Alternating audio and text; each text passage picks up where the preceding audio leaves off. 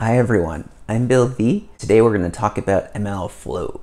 This is along my MLOps summer theme. Even though we're bleeding into fall a bit, that's okay. So this will be a little different than my standard video format. We're going to do a book review and then we'll do a little experiment from the book. And the book is Machine Learning Engineering with MLflow by Natu Lauchande from Packt Publishing. Thank you, Abir from Packt, for sending this over for this review. The first thing I'm going to show you about this book is you can see it's relatively thin. In my opinion, that's a very good thing because it's concise and he gets straight to the point of setting up an end-to-end pipeline, ML pipeline. He doesn't spend a lot of time getting into depth of machine learning concepts. So I would recommend having a feel for machine learning before approaching this book.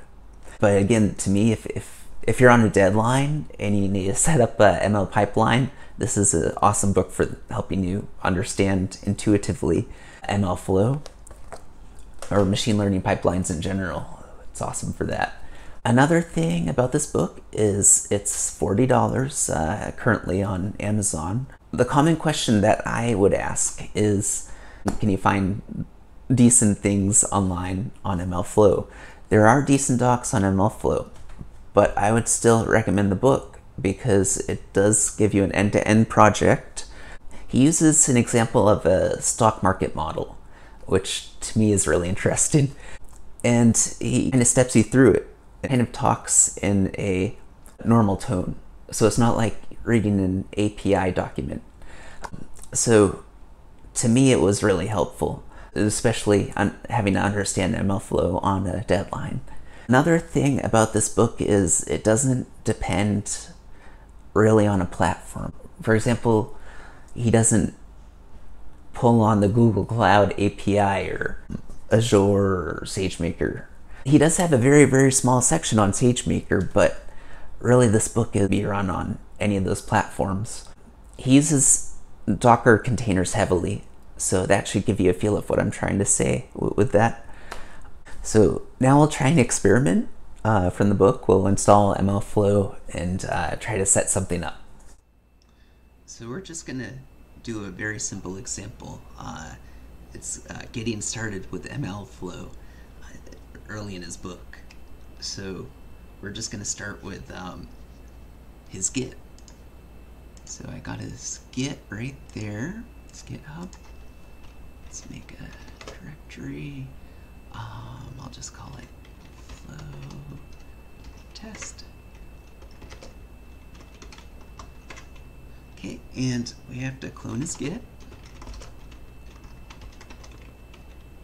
Actually, I can just do it like this, can't I?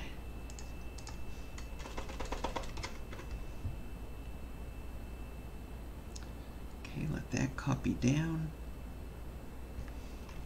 Okay, we'll go inside of it. Okay, so we've cloned his Git, and I've gone into chapter 1, where he has the getting started section.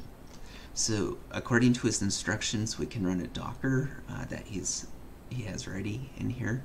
I'm not going to bother with that. I'm just going to run the Jupyter notebook he has already. Prior to that, I have to install the MLflow library. So I'll just do that really quick here. It's pretty easy. So after doing the pip install MLflow, you can also run the sort of a web service in a way where you can connect to MLflow from your browser. So that's a really cool thing about this library as well. In this instance here, we're just going to run the Jupyter notebook and run the code he already has. So let's get that up and running here. Okay.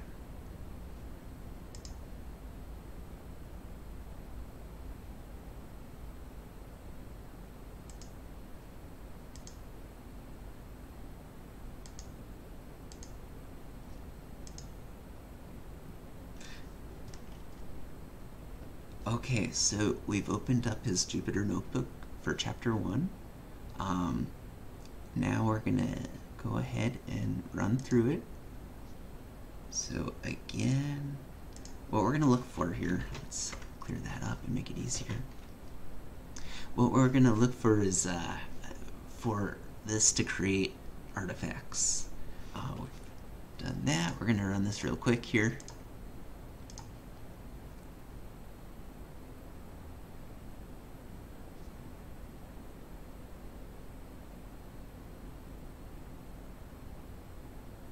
Okay, so it's finished running. Now let's take another look. Okay, so that ML runs is what we're looking for, so we need to just CD into that. We're going to take a look at it. There's one directory named 0.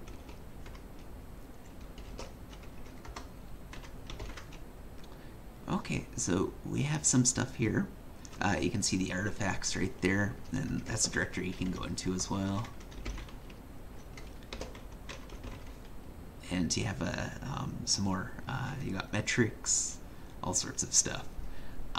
So this was just the very, very basics. Again, it was just getting started. Be sure to hit the like button if this book review was helpful to you, and subscribe. Thanks.